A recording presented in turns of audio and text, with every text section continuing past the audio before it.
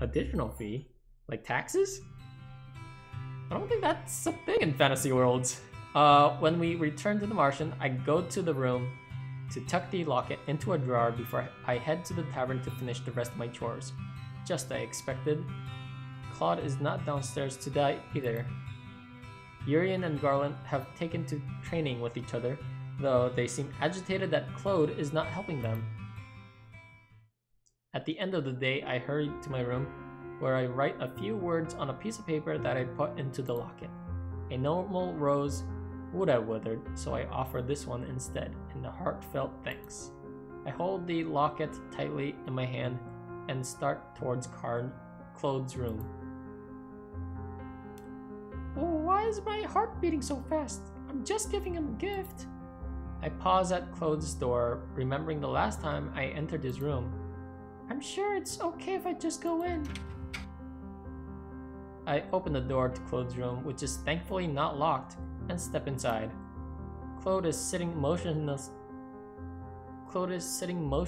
in front of his mirror, shoulders slumped as he stares at his reflection. He's shirtless, and there's a tattoo. This seems different. Claude does not notice me at first. I notice that his hand goes to the tattoo over his chest, and then I hear him heave a heavy sigh. Slowly, I close the door behind me. It clicks, and that is when he suddenly turns to look at me. At first, there is just shock on his face, and then suddenly anger. Again. Why do you do this again, Lucette? Came to give you something. I tightly grip the locket in my hands as I stare at him. And this was so important, so very essential, that you once again missed knocking on my door for a simple delivery. His voice slices through my heart. I wanted it to be a surprise. I'm not in the mood for surprises, princess. In no time at all, Claude is suddenly right in front of me, his hands outstretched on either side of me, pinning me to the wall against the door. His face is closed, his expression so fierce that I cannot bring myself to think of a way out. The only thing I can do is stare at him levelly, without getting angry, without crying. I won't show any weakness. Why? Why aren't you struggling or screaming at me? That's what the Lucette I know would do. Then you don't know me as much as you think you do. And you know nothing about me. I already have a retort prepared when I stop realizing that he's right. I barely know anything about him. No, I don't, but I'd like to. Why do you insist on poking your nose in other people's businesses?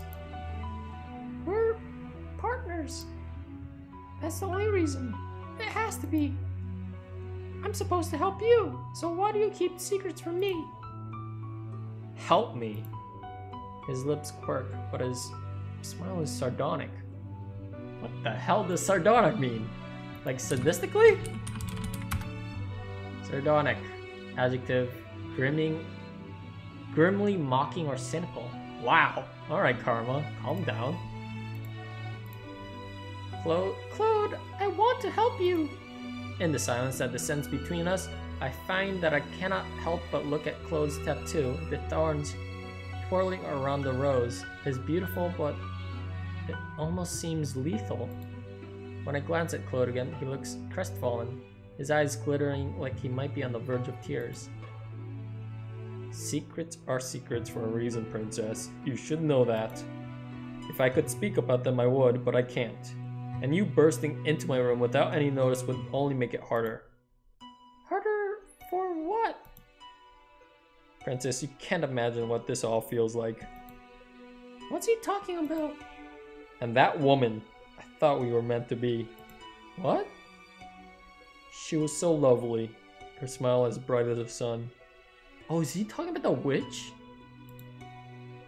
Claude's eyes are far away. That's why. Never again. And then you ruined everything, Lucette. You cut me down like... I pushed my hands against Claude's chest, catching him off guard and forcing him back to stumble. I cannot take any of this. If I ruin everything, then I'll just leave. You can have all the time in the world to yourself then. The locket I bought for him burns in my hand, and I end up throwing it at his feet. Lucette, wait! I ignore him as I run from the room. When I return to my room and lock my door, I feel too hollow inside for tears. It hurts to breathe when I think of Claude. I eventually manage to fall asleep, but only have snatches of restless dreams when my eyes finally close. Oh god damn it. Mom, go away! Go away. Mother, are you and Father in true love, like the fairy tales? I thought I forbid you to speak of fairy tales. Have you been reading them? No, Mother. I heard someone in the palace talking about them today. Then I shall have to find that person and make sure they know what an appropriate topic of conversation in the palace is. But, Mother, the true love in fairy tales sounds so nice. Do you think I can fall in true love with a prince? Dearest one, true love like that does not exist. But the love between a mother and her child is its truest kind. It cannot be replicated by anything else. All other kinds of love is an illusion. My love is all you will ever need. Do you understand me, my heart? Yes, Mother.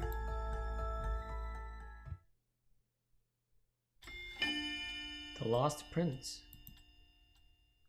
Oh, we're getting close to the end.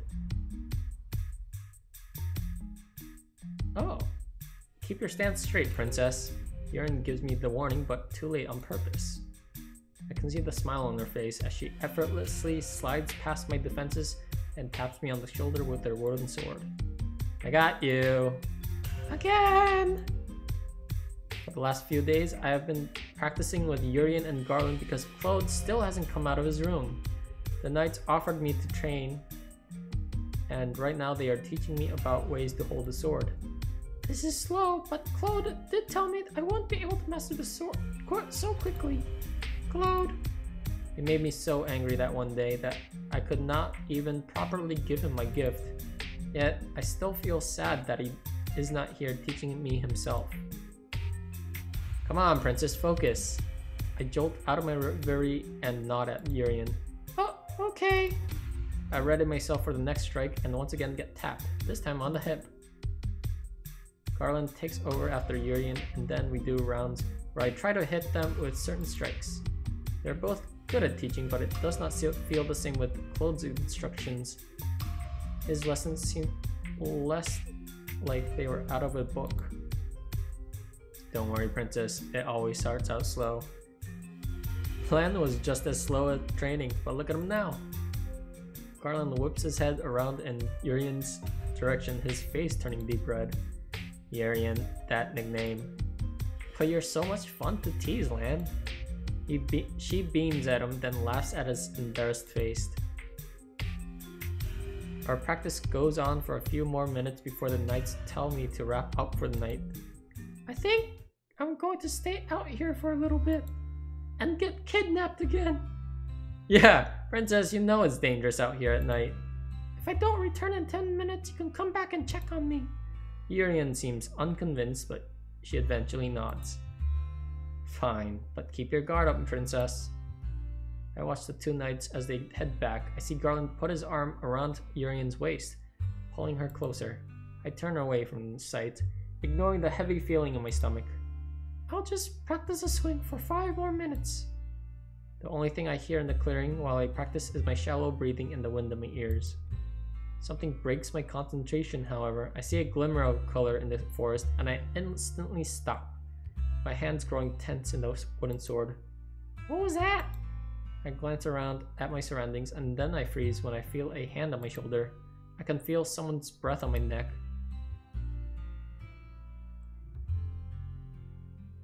This all feels familiar. Is this Claude? I don't think so. Turn and point your sword at him. I'm pretty sure I recognize Claude's hand, but because I know it's him, I also know what he wants me to do. I duck away from his hand and turn quickly to point my sword. The tip of the wooden The tip of the wood is at his neck, and for a few stunned moments, I think I've won. Even Claude looks surprised. It's really him! But then Claude's hands have moved, and he has one hand over my wrist and the other on my sword. Good Lucette. You realized you had an opening, but you broke your concentration. Claude! Claude removes his hand, allowing me to lower my sword. I'm sorry, Lucette. I feel my breath catch in my throat, and when Claude holds out the rose pendant that I got for him, I feel my cheeks flush. Yay. It's not broken. You accidentally left this beautiful thing in my room when I came to return it. Return it? Yes, you left it in my room, so I only thought it appropriate to bring it back to you. Does he really think I left it there on accident? Why would I leave it in your room on accident? What? I bought it for you and wanted to give it to you, but you were acting so strangely and... Claude's eyes widen, the surprise clear on his face. Lucette, you brought this for me. Why does he look so shocked? Claude looks at me in awe for a few moments. His eyes go back down to the locket. He traces a finger around the intricate shape, his eyebrows slowly furrowing. It's a thank you for everything you've done for me. Lucette, this is beautiful. He lets the chain fall through his fingers as he stares at the rose pendant in adoration. I feel my heartbeat stutter as he turns to regard me with the same gentle smile. He leans forward, and my breathing stops as he reaches out to hold up my glass slipper necklace. He's standing so close to me.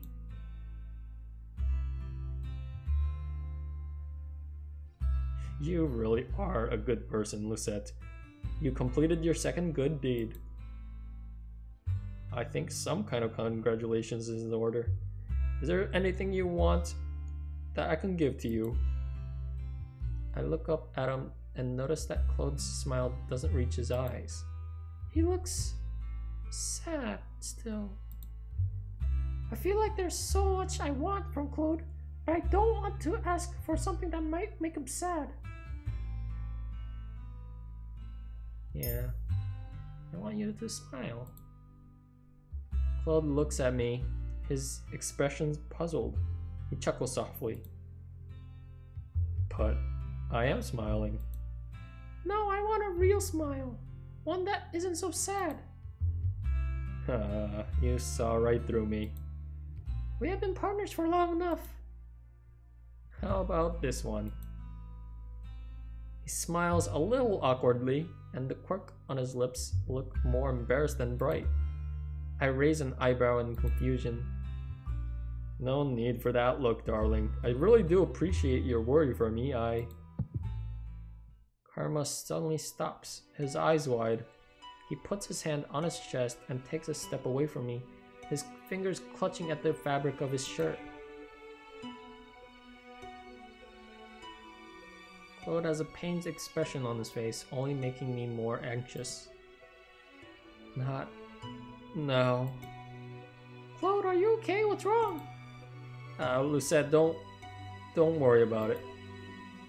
He lowers his hand with a pained smile slowly fading from his face. This does little to reassure me. Was it my fault you were locked in your room for a long time? He just looks so pained to be anywhere near me.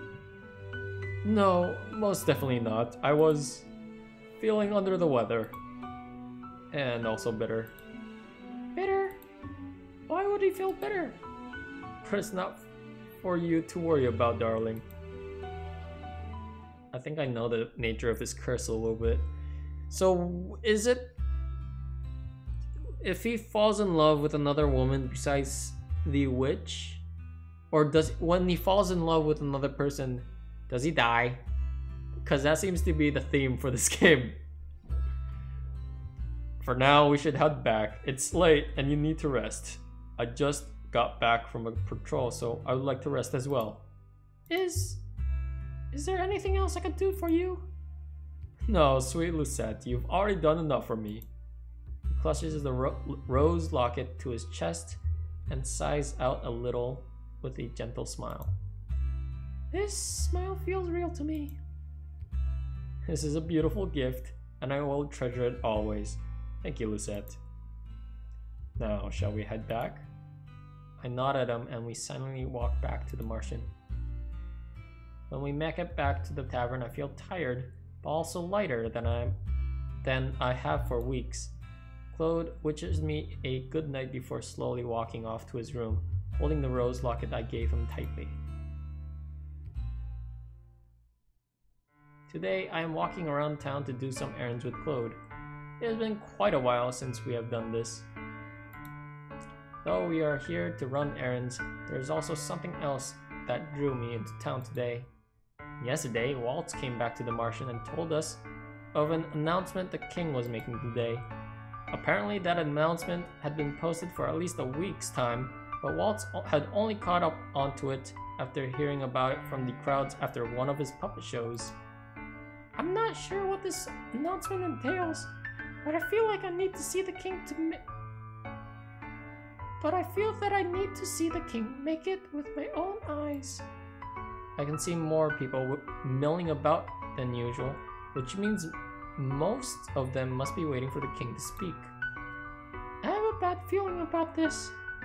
It's not strange for the king to make announcements, but this feels so sudden. And with everything else that's happened to me, I feel on edge. Wow, Lucette, you made these bags sound a lot lighter than they actually would be. Stop complaining, Miss Karma. You get valuable experience out of carrying bags. It builds character. Seeing Claude complain is amusing, especially since I know he can handle the load. I feel like a servant. What does that make me when you made me carry all those bags before? An assistant? I roll my eyes at him. We're both working at the Martian, you know? And then the thought strikes me. What do you even do at the Martian? Claude looks surprised at my question, but then he quickly smiles at me. I train the knights, of course. And I also attract customers with my beautiful reputation sparkle. I start laughing, and Claude's face flushes. Darling, I get the feeling you're laughing at me. I wonder. We finish up the rest of our errands, and then sit down in the town plaza to rest. Claude leaves briefly and then returns with a slice of cake for the both of us to share as a snack. I have a lot of things I want to ask him, and now feels like the right time to do. May I ask you a question? Of course, darling, anything. Do you enjoy dressing like a woman? I don't mind it, really. I appreciate the beauty in anything. You girls get to wear quite an assortment of lovely dresses and makeup. It's quite beautiful. I feel more comfortable in my own clothes, but I don't mind dresses. So he is a cross-dresser. I was correct in titling that the video. I guess if you had to wear a dress for so long, you get used to it. Yeah, I guess. I guess so, actually. Not that I know, mind you. I have another question. What would that be? When I was in the room other day, you spoke about a woman. Were you talking about the witch who cursed you? Oh no, the woman I was talking about. He suddenly goes quiet and lowers his head.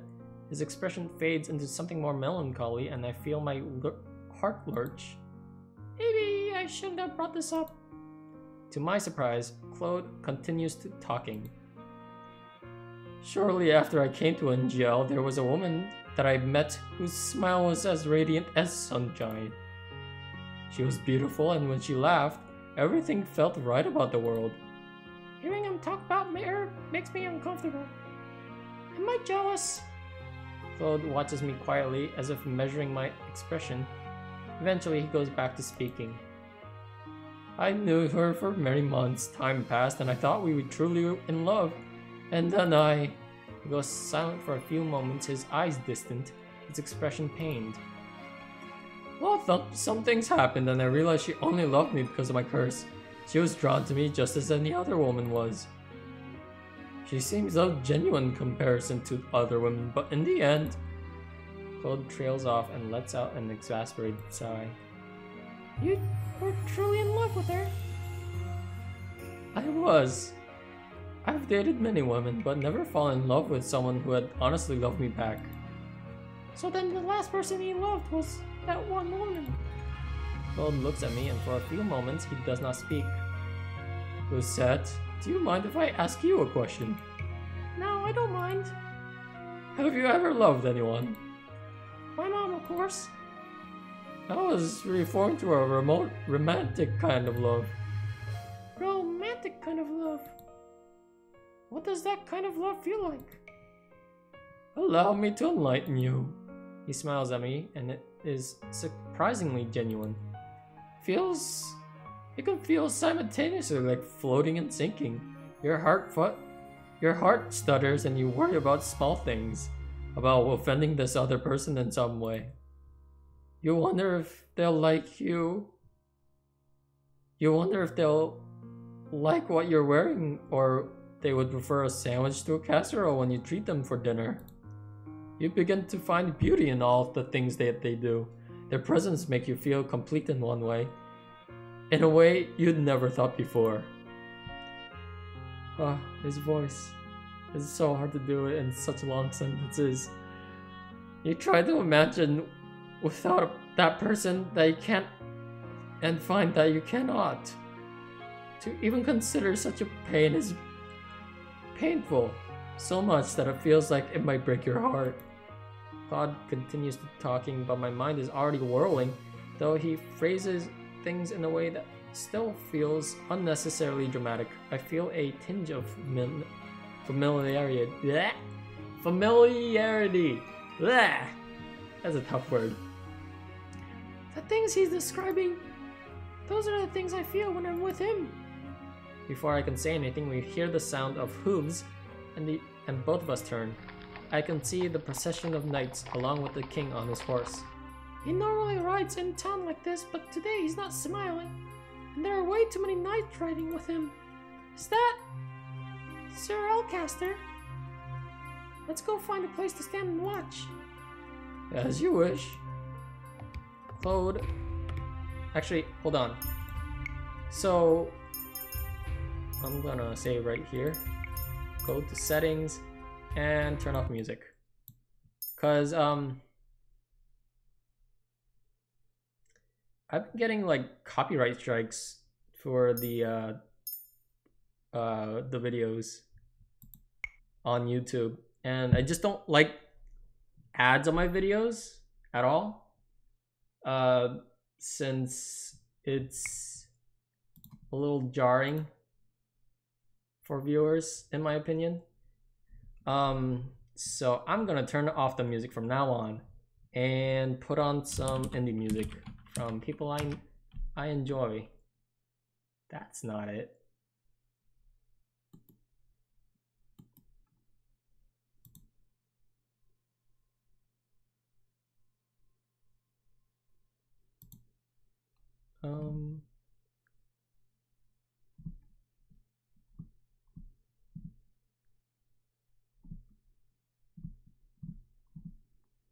Wait, what?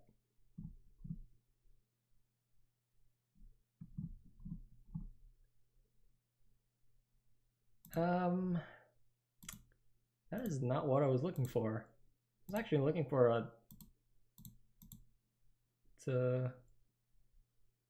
what the heck?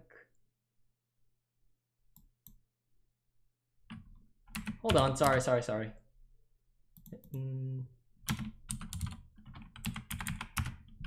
There it is.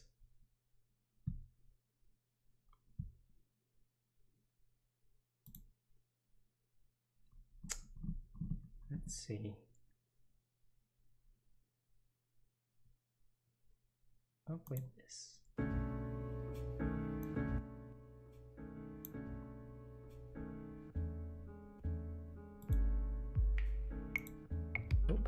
Claude walks with me into the crowd gathering around the king, and we find a spot to spectate at the very edge, closer to the alleyways. My beloved citizens of Angel, I have come before you today to make an important announcement. Ever since I was given this crown, I have sworn to live my life for the people and to rule in all fairness, so that our kingdom could enjoy great peace. The crowd breaks into applause. I stare at the king, an uneasy feeling in my stomach when I notice that there is sadness in his eyes, though he is smiling. Then I notice Sir Alcaster appears to be hiding a smile. I don't like where this is going. The king's speech goes on for a long minute after that, with him detailing the commitments he's made, the goals he set, and finally his love for the people. The audience around us claps and cheers, but Claude and I are silent. Something is not right. I nod in response. To this day, I'm gonna lower the sound volume too, because I didn't realize it was that loud.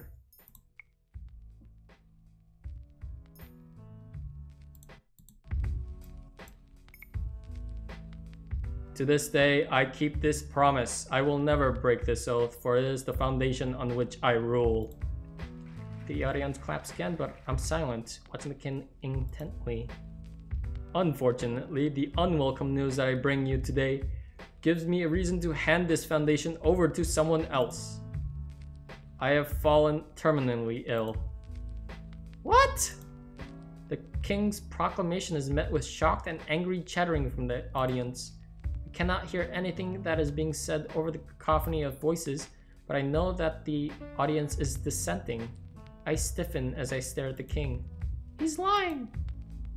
I can tell by the firm set of his jaws and the way his eyes flicker across the crowd faster than they ought to. The king has lied to me so many times before that, I can realize when he does it. I know this is unfortunate news, must come as a shock, but this is an illness for which there is no current cure. As for the question of my successor, he trails off for a few moments, and I think I see something in his eyes that hints at urgency, but I'm not sure why. Crown Princess Emmeline is unmarried and still too young to rule on her own. I feel a pang of irritation and confusion. Another lie. Emmeline could rule just fine with the help of Sir Mithros and the others. After much thought, I have come to the conclusion that our kingdom, which still continues to face danger from the witches, is best put in the capable hands of the commander of the Order of Caldera, Sir Alcaster. What? I cannot hide my shock. The rest of the audience reacts similarly. Their sudden outburst a testament to their confusion.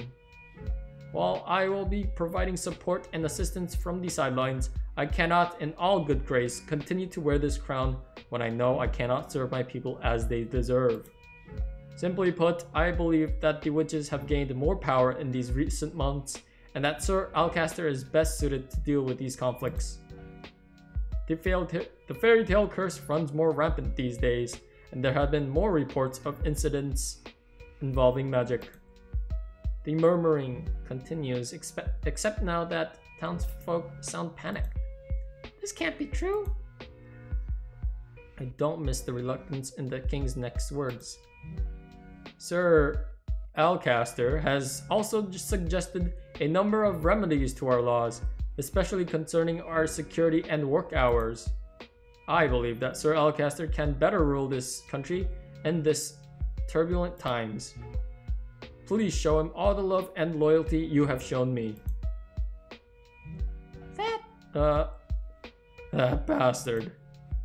Claude has a foul expression on his face, and his words feel heavy even in a low whispered. I know the king. He takes every duty upon himself and would never hand this crown to someone else. Once Sir Alcaster comes to stand on the podium, he silences them with a glare. Citizens of Angel, I swear to you that I will serve you as well as Gennaro had. That being said, I also believe some changes will need to be made. Sir Alcaster continues to speak. He mentions things like curfews for safety, extended work hours, and additional taxes to go towards the knights. But I'm slowly beginning to block out the drone of his voice. What's going on? Sir, No, Alcaster must have done something to force the king into the charade. The king stands behind Alcaster with his hands clasped, his eyes alert, but there's helplessness to them that I've never seen before. It isn't long before the crowd's unsettled murmuring becomes agitated whispering. I'm stunned when Claude cups his hand to his mouth and starts shouting. There's only one king! King Gennaro! Claude grips my hand and starts leading me around the outskirts so people cannot spot him as he continues his shout. The crowd begins to chant along with Claude, and then they draw nearer to the stage where my father and Sir Alcaster are standing. There's only one king, King Gennaro! There is only one king, King Gennaro! Let's go, Goosette. The crowd is right next to the platform now, and the chant carries on. Claude pulls me behind him, but my mind is on my father and on his desperate eyes. Hours later, the Martian's tavern is chaotic. People are talking over each other, trying to relay the scene that they saw in town today. Every visitor here is talking about what they witnessed. I have been in the corner of the room this entire time, trying to understand everyone, but failing. Delora and Parfait are not here to calm any of this chaos. Hey, princess! How are you feeling? I almost jump when I hear Rumpel's voice. Surprised? I can feel when the damsel is in distress, my lady. I'm not in the mood for your flirting, Rumpel. Oh, my apologies. I just thought you might have wanted some cheering up.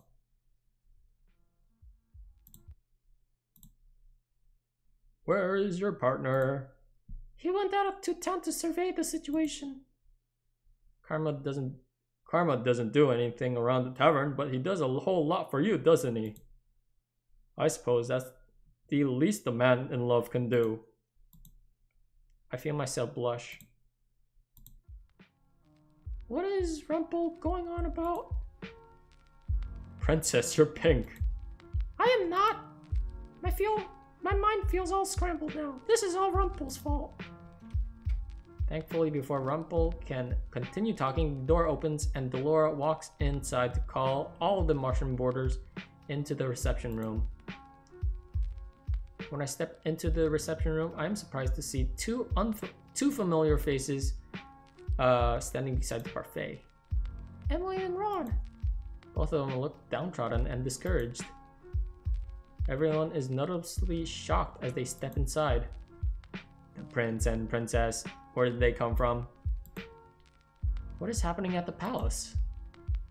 What of Queen Ophelia? We need silence in the room, everyone! Delora raises her voice, effectively causing everyone to pause. She glances at Parfait, who nods, then turns to look at Rod and Emmeline. Princess Emmeline, if you would tell everyone what you told Delora and I. The room is unnaturally quiet as Emmeline begins her story. She starts with the events of 1 week ago. In the middle of family dinner, Alcaster burst in with soldiers and seized her, Rod, and Ophelia in front of the king. Sir Alcaster said if the king didn't hand over his crown, he would kill us. We had no idea a coup would be staged. The three of them were taken down into the prison cells, with Ophelia taken to a separate cell. I'm just gonna repeat this. Sir Fitzgerald helped us escape, but only just barely. Fritz, are you openly disobeying your father? I hope he's safe. Alcaster wanted to kill the king. I'm sure he still will.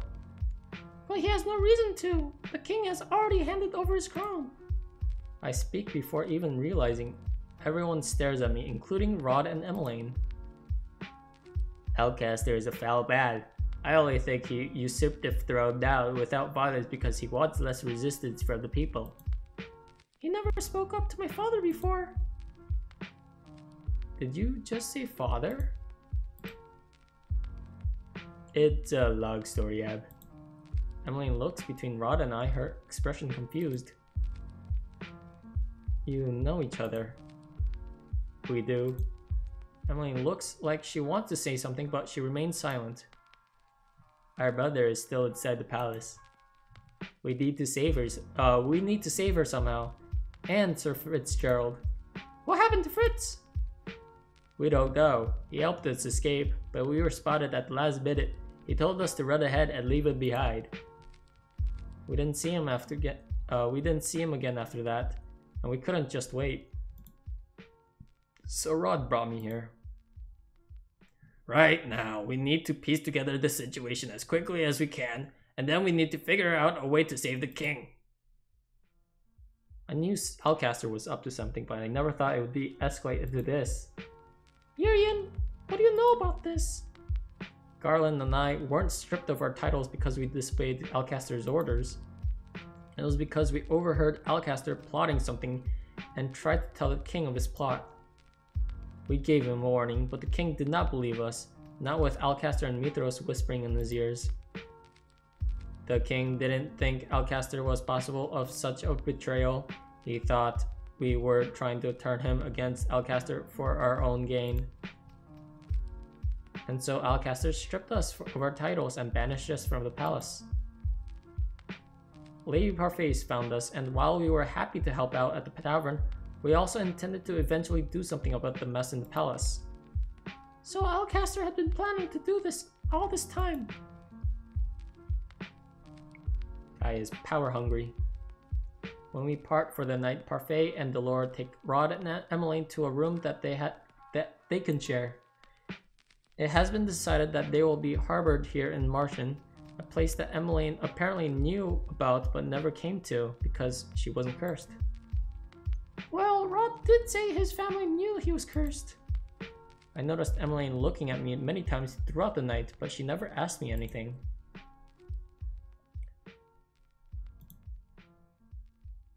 I'm gonna pause this and change the mood. Let's do this one. The next few days are a muddled mess. Everyone is busy trying to find out what happened and what can be done to help the king. I am sweeping the tavern half-heartedly one day, my thoughts on everything but my chores. Everyone's been trying to do something to help out the past few days. Though I've gone quite a few trips into town with Claude to search for information, I haven't been able to find much. I feel so useless. I am finally on my break, so I decide to go to the reception room to rest. When I step inside, I notice Emmeline sitting on the couch. She waves me over as soon as she sees me. She hasn't really openly spoken to me since she has been here. Parfait and Delore have been trying to hide her so as not to cause a ruckus in the Martian. Roma's rumors are dangerous now. You're Lucette, right? Yes. Rod told me about your curse. He said that you're the king's blood daughter. I'm really sorry. I am shocked by Emmeline's sudden outburst. What? I didn't mean to, but I took your place. How could I forget my own sister? We're not blood related. That doesn't matter. I would love you regardless. Emmeline was always trying to take me out and do things with me when I was still in the palace. I distanced myself from her because I thought the king loved her more than he loved me. I still think maybe he does. We weren't close. I barely spoke to you or to Rod. Didn't he tell you that? He did. Well, perhaps now we can turn over a new leaf? Emmeline is as stubborn as always. I have more things to worry about than being her friend. I have to go. I walk off before the conversation can continue. Oh. If I hadn't been cursed and remained at the palace, would Sir Alcaster have taken me hostage too? Actually, yes, we have been there before.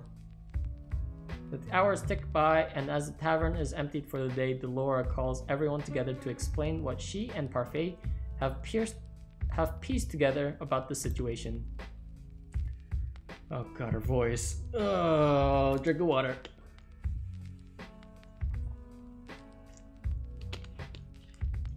change the mood. Okay. Let's try this one. I actually don't know this one. Alright everyone, we've come upon some new information. The first is that Alcester has cracked down on the riots in town. Anyone seen protesting his rule is thrown in prison. Wow. The king always valued the people's opinions. Alcester does not want opinions. He only wants to rule with an iron fist. Our patrols have shown that there is overall more security in the palace and around the town. They have been charged with keeping people quiet in whatever ways they possibly can. As we heard from the prince and princess, things have become most turbulent in the palace. The king is alive, but it is unlikely he will stay that way for very long. One thing is clear. Given Alcaster's motives to take over the kingdom, I doubt he will rest until the king is dead. The king's men have turned against him, and even if there are loyal soldiers still left in the palace, we can't contact them right now. One thing is clear. Oh shit. Sorry. Rescuing the king and queen will be on us then. Wait, seriously? We just so happen to have people in this tavern that have a shot at rescuing them. Prince Rod has the key to the secret passage we can use to break into the palace. Secrets? Passageway? But only the king and the commander of the knights have the key to that passage. How did they get a copy? Who's going to join us on this mission? Urian and Garland both volunteer immediately, followed shortly by Claude and Waltz. I'll go too. The room goes quiet as I step forward and volunteer. Princess, we can't just allow you to put yourself in danger. I look at Claude, who is staring at me, shocked. I took up the sword so I could protect those I care about. Princess, you don't have nearly enough practice. But I can help. I still have time to learn. I agree with Parfait, Princess. The palace isn't the place for you to try out your newfound sword skills. Then you may as well change me up, because I refuse to stay here while you all go and save the king. Princess. Well, she has been practicing with the rest of us. Don't encourage her, Urian. But it's not like any of us can stop her anyway. You're right. The princess is quite stubborn. Claude agrees with Urian, but I can tell that he does not like the idea of me going along with them. If we only had the time to get reinforcements from Karma's country. Karma's country? Rugantia. How is it possible that a Rugantian citizen can simply ask for reinforcements? Karma is the crown prince of Rugantia. There is some shuffling in the room as everyone turns to gawk at Claude. Rumpel, Anise, Rod, and Emmeline all look shocked by this revelation. You're the Lost Prince? Lost Prince. It sounds like a tragedy, doesn't it? Just the way I said it too. Sorry about that. It made me laugh. Anise suddenly looks distressed as she fiddles her thumbs. All this time, and I never knew. I'm so sorry, Your Highness. There is no need for formalities, Anise. But I am the Lost Prince after all. I keep my lineage a secret because right now I'm just a normal commoner. But you're the Crown Prince. Couldn't you still ask for reinforcements? Even if I did ask for reinforcements, I'm pretty sure they would never come in time. Besides, I can't go to my kingdom back. I can't go back to my kingdom yet.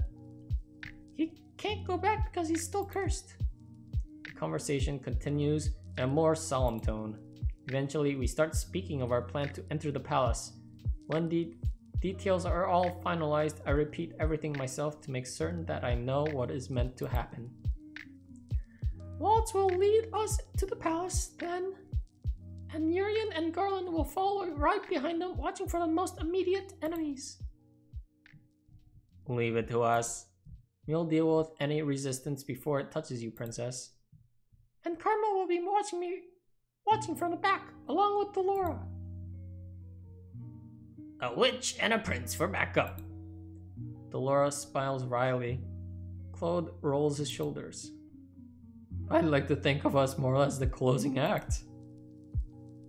Though, if all goes according to plan, we will have no need for either the opening or closing act. It is a small task force, which is better. The smaller the better. The last thing we want to be is noticed. We decide to meet again over the course of the next week to finalize our plan and carefully survey the situation in town before parting. Claude has taken to training me, Urian and Garland at the same time. Just the other day, he had all of us attack him together. Even though I am nowhere near as good as the trained knight, I still managed to hit him once. I feel like things are coming to some sort of conclusion, and yet I still haven't done 3 good deeds. Today we finalized our plan for getting into the palace. We have mapped out where the king and Ophelia must be in the prisons, where the guards might be positioned, and how we plan on sneaking in. I never realized this, but who decides what's a good deed for Lucette? Is it Delora? Like, does she like telepathically know what Lucette is doing, and then she just decides, oh, that's a good deed, check mark, and just gives her a piece of the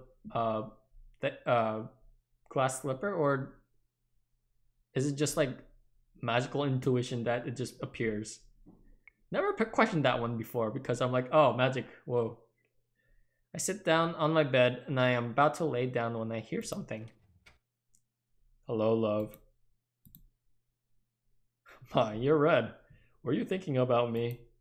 I notice he has one hand on his chest tonight, but then he has been doing that more often lately.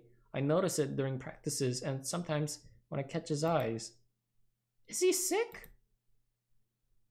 Darling. I shake myself at the sound of Claude's voice. What if I was changing? You could have knocked. Well, you didn't seem to have the problem when you walked in on me changing without announcing yourself. That's different. He strolls inside and steps closer to me. He smiles at me mischievously. Oh, how so? Cat got your tongue? Claude shakes his head, his smile softening.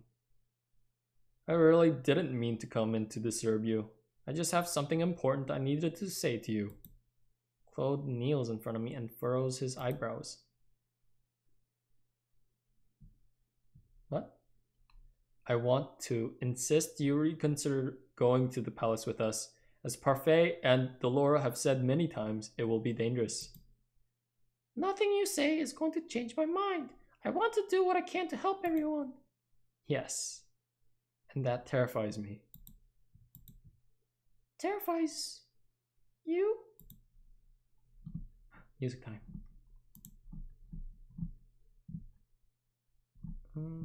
What's a good song for this?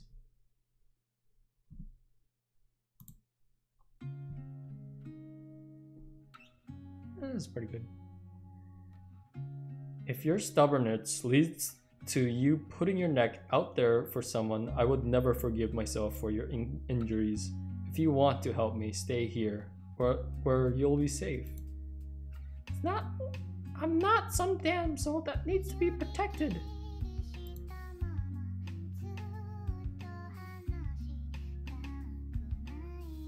I didn't expect lyrics from the song. Usually it's more instrumental, but this one has lyrics. Sorry, I'm gonna pause this one and turn on something else. Didn't expect that one. I think I've played this one before. Lucette, all I want is for you to stay safe, so that when we save your father, you can face him with a smile. I won't be able to face my father unless I am one of the people to save him. Stubborn as always. I sigh, irritation welling up in my stomach as I look at the look on Claude's face. He's calling me stubborn, but he's being stubborn about this. You've said I've improved with my sword fighting. You have. You've improved so much because of your resilience and drive, and because you're genuinely interested. It's because I have a good teacher. Ho ho. Your compliment is gentle music to my ears. Your compliments mean a lot to me, Lucette. My eyes fixate on the soft smile and at the gentle crinkles at his eyes. Our eyes lock, and for a few moments, I am aware of a slight energy between us. I glance away hurriedly, not entirely sure of what would happen if I kept staring at him. My heart beats unsteadily in my chest. Earlier today, I comforted your sister when she started crying about things that had happened at the palace. Emmeline, why would he comfort her? I saw her crying downstairs in the reception room earlier today, without anyone there. She's a rather sweet girl. I keep thinking that the two of you are completely different. You're both strong-willed and stubborn, but she wears her emotions on her sleeve while you keep it all inside of you. I'm not hiding anything, if that's what you're implying. Mother always told me crying was weak. Claude stands up and leans forward. Before I know it, I'm in his arms. Lucette, I am always here for you. I feel flustered again, and my mind feels foggy. I can barely comprehend what's in my mind or in my heart. Why would I say sorry? You never need to thank me, Lucette. But you've done so much for me. It's not just the sword fighting, it's your patience, your company, you're saving me when I need help. That's not true. I'm sure I'm the most selfish person in this tavern. All I ever want is things for myself. I never thought you were selfish, Claude. He puts a hand on my cheek and looks at me solemnly. You don't think that me wanting you is... He suddenly steps back, his hand on his chest again, his breathing heavy. I stare at Claude with wide eyes. Claude, are you okay? I'm fine. He sighs out slowly, but he sounds obviously pained. I'll go get a niece. No. I'm fine. I'm fine. I swear it. It's just a spell of dizziness. But you... He manages a small, tight-lipped smile before he straightens and shakes his head. His hands are visibly shaken. I must be tired. But Claude... Don't tell anyone about this, okay?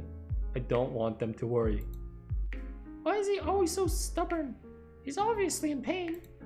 I clench my hands in fists as I frown at him. Why must you always be secretive? You're keeping something from me, Claude.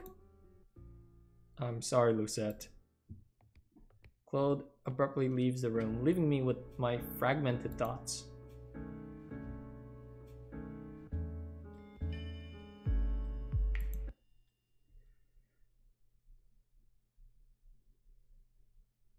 Hold on. How many chapters are there? If there is like just one more chapter, I might just finish it in this session. You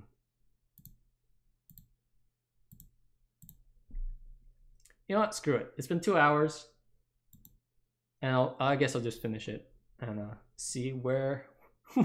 if I get the good or bad ending. I really hope I get the good ending this time. Getting a bad ending on Rod was pretty depressing. Today, I will land another hit on you, Karma. If you can, darling. Well, I welcome the challenge. Princess, your side is open. I bring my sword up closer to my side as Garland strikes me.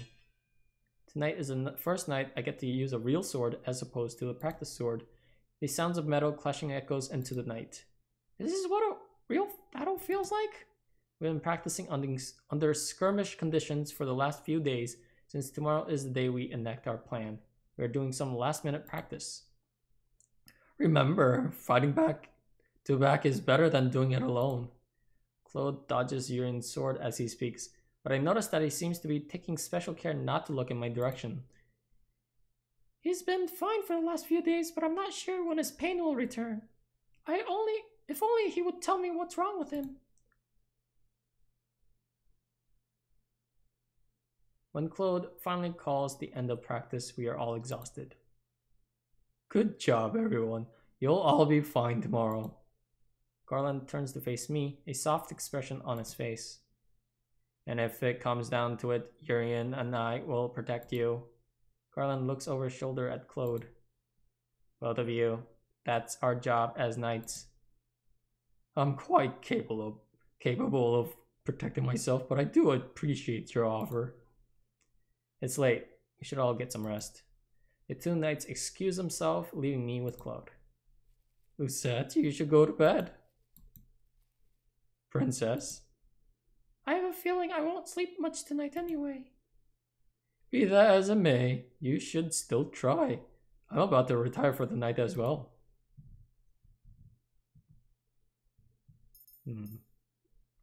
Definitely can't talk, so let's keep practicing. Princess, if you overexert yourself, your reflexes will be slow tomorrow. But I'm nowhere as good as Urian and Garland. You sure you won't reconsider going, Princess? No, so please stop insisting I reconsider. I will go save my father. Claude sighs out, then leans forward to set a hand on my head. Lucette, promise you'll stay behind me if we're attacked. And if at any point it looks like we might not make it, you're to run as fast as you can back to the Martian. But that's cowardly. Lucette, don't you remember what I said before? Sometimes running is the right thing to do. Never run into an impossible situation. It's called a tactical retreat. Instead, fight to live another day. Promise me you'll stay behind me, please, Lucette. Give me the peace of mind.